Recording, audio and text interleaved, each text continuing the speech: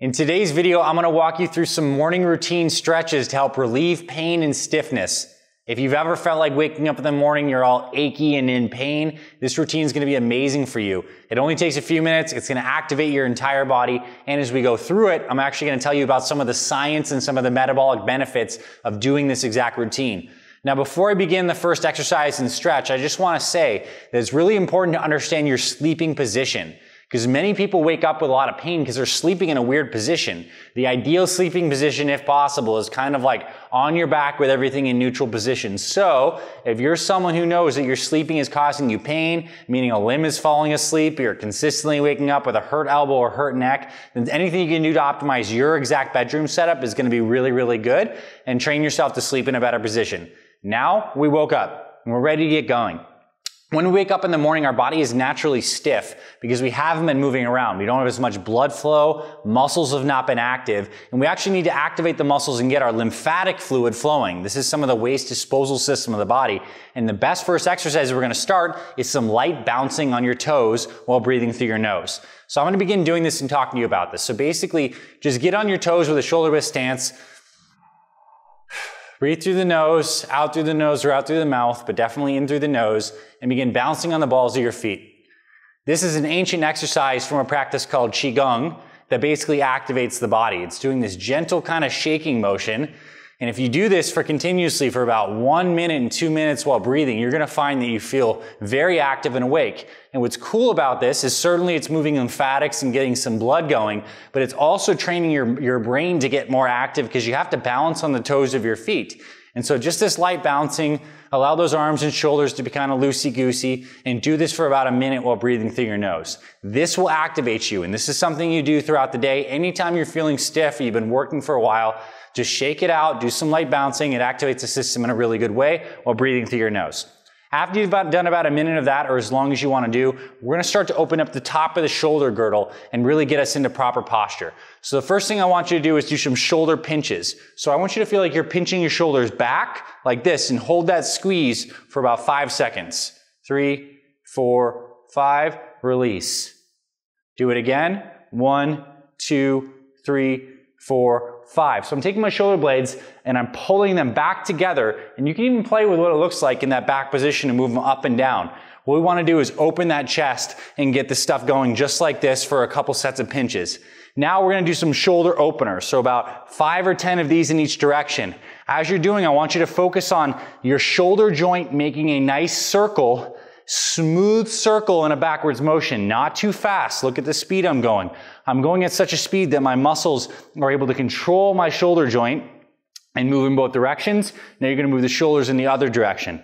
The reason this is effective is because the pecs, the lats, the rotator cuff, all these muscles must become active and synchronized while doing this to keep that shoulder in a healthy position. And it's also lubricating your joints. So we've really done some good work on the whole body with the bouncing and the upper body with the scapular pinches and these shoulder circles. You can also take a belt or a band and do some bigger ones like this if you'd like to, but the sufficiency of 5 to 10 front and back are really good. Now we're going to head to the floor for the hip series. So now we're on the floor, and we're on the floor. The first thing I want you to do is take your low back, and if there's space underneath here, I want you to compress that space, flatten the low back. This means tilting your pelvis down like this so there's no space for my arm to go underneath. This gets that pelvis in that nice position. We're going to start off by doing a couple glute bridges, which is fantastic for getting the lower leg musculature and the glutes to coordinate, and it's going to help release that low back. So you bridge up, squeeze your glutes, stretch the quads, come on down. We're going to do about 10 of these glute bridges. Boom, right here. And this may seem like an exercise for the glutes, but it's really stretching and opening that low back too and getting that nice spinal alignment while you activate the glutes. So about 10 reps of these. Breathing through your nose and out through your nose. I'll do a couple more for the demo. Really focus on squeezing those glutes and pushing that arch nice and high and squeeze for a second. Come on down. Keep on going a few more reps. And now we'll say, this is my last rep and I'm at 10 right here. Boom, the down. So now when we're in this position, we're going to do some windshield wipers where you're going to still maintain that nice position where there's not room in the low back. And you're going to windshield wiper here. And then you're going to allow the hips to come to the other side. Allow those legs just to be nice and heavy and just to gradually come over to the side. The hips may move with that, so you can see that I'm kind of rolling onto my hip. That's totally fine. We're looking at just creating a little motion and play in that low back in the morning to get things woken up in a gentle way. So I'd say just like the shoulder circles, we did 5 each direction, we'll do around 5 each direction of these hip openers. And nice and gentle in your low back, just getting some blood flow and some nice motion. Now our final part of the hip series is we're going to do a single leg pull-in. So I'm going to grab my top leg here, I'm going to pull it in just like this. And in this position, I'm going to begin to flex my toe up and down like this and work my ankle while taking some deep breaths. We're creating compression in the hip, and we're doing just right here. We're coming in just like this, good compression, on down.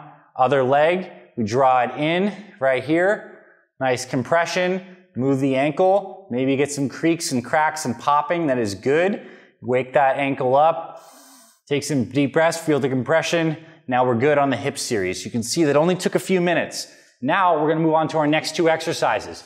One of them is gonna be a bird dog. This is a little more active. So we're gonna get into this hands and knees quadruped position. So hands are underneath the shoulders, roughly shoulder width. Knees are kind of in line with the hands.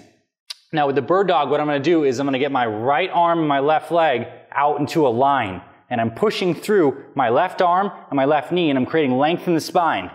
Coming on down, other side. This requires some balance and some muscular coordination. Now when we're relieving pain, it's not always just about stretching. It's about getting different muscles to become activated. This is a very effective move for getting that core activated and really coordinating with both the hips and the shoulders that we intentionally woke up with those previous motions. So around 5 each side, a couple more, create length in that spine. Do 1 more each side. Right on down. The last one here. Now the final bit of our series is we're going to drop back into child's pose, which is a great pose for relaxing the back. So I'm going to get slightly wider at the hips. My 2 big toes touch. I'm going to sit back here, walk my hands out, and put my head on the mat, and take about 10 breaths right here. Allowing that spine to lengthen, maybe even walking the fingers out even further to get that even greater stretch. Maybe rocking a little bit, just like this. Lengthen the spine, open up the hips, about 10 breaths here. And we are done. So, the thing I love about this particular routine is that literally that whole thing from start to finish might take under 5 minutes, maybe even 3 minutes. We start with the bouncing, you breathe through your nose, and then we move on into the shoulder openers with the shoulder pinches, 5 forward, 5 backwards. Then we drop down into the hip series. Start with the bridges and maybe do 10 of those. 5 each side of the windshield wipers of the legs, get those hips going. Then we move into those active bird dogs, and finally child's pose. You do this, we've hit your spine, your shoulders, we've bounced to move lymphatic fluid, we worked on the hips, even the ankles when we did those compressions. Like, this is a super simple routine, but it's really going to get you active. And yes, you can use this in the morning, but I would also say it's a good thing to do as a little bit of work break. So you want to get your body a little more vitalized, you want to get your breath going a little bit, get your body active in between long stretches of work or sitting. This is a wonderful routine to do. There's many other great stretches and exercises besides these, but man, you do this, it's going to be really beneficial. Hope you enjoyed this video today, my friend. If you like this, hit the thumbs up and actually try this. I mean, I love that you watch this video and you enjoy it and you get more information, but what I really care about is that you apply this stuff into your life. So literally do this, and if you do this, comment below and say, I did this, Dr. A, it felt great, or this is what I noticed. I'd love to hear from you as well. And of course, if you enjoy this type of stuff and you want access to all of our videos, subscribe to our channels. Between the 2 channels, we're getting close to having 1 million subscribers in between Fit Father and Fit Mother, which is amazing. I'm so grateful for that, and I want more people to get this information, come into our community. So hit subscribe, join our family here on YouTube, and I'll see you around future videos, and I'll talk to you very soon.